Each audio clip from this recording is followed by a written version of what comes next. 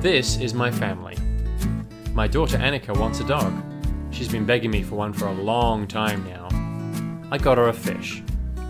Not a lot of interaction there. Why can't we have a dog, she asks.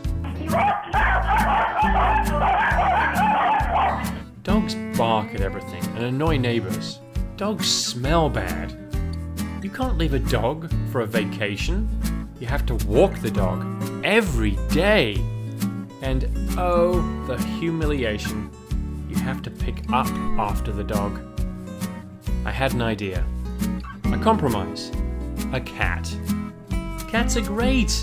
They're clean, they don't need to be walked, they don't bark at everything that moves, and you don't have to pick up after them. We owned a cat years ago. It was a sweet thing. She went outside to use the bathroom, so I never had to think about it.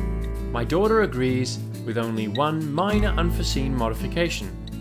She wants a kitten. Of course she does.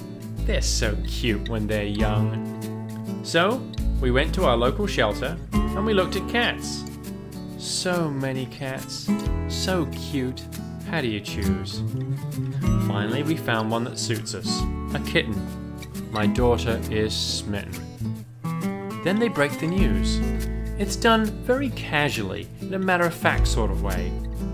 The cat has to be an indoor cat, they say. Indoor cat? Why is that?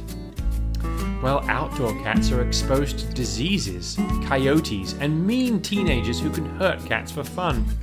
Indoor cats live a lot longer.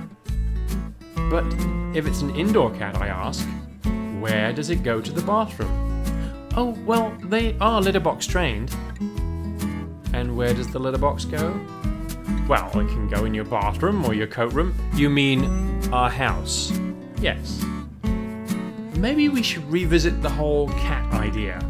Annika, how would you like a rabbit?